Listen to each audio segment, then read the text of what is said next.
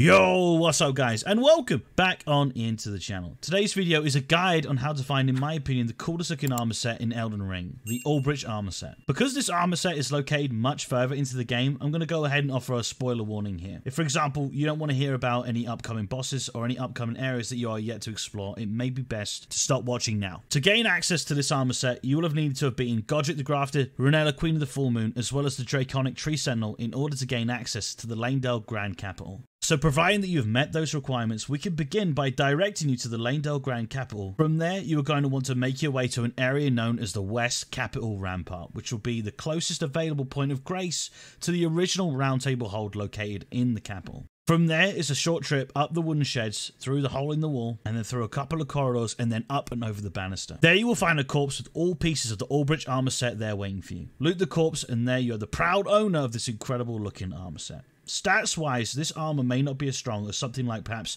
the Snow Witch armor set. However, it is one of the best looking designs for mages that you can find in this game that I have found so far. So we are going a bit fashion salty, but I think that's what's most important sometimes in these types of games. Hopefully you found this guide helpful. If you did, feel free to drop a like, follow, and a subscribe. And if you need or have any other guides that you would like to see in the future, please leave a comment down below. And with that, guys, I will see you all in the next one. Much love and take care.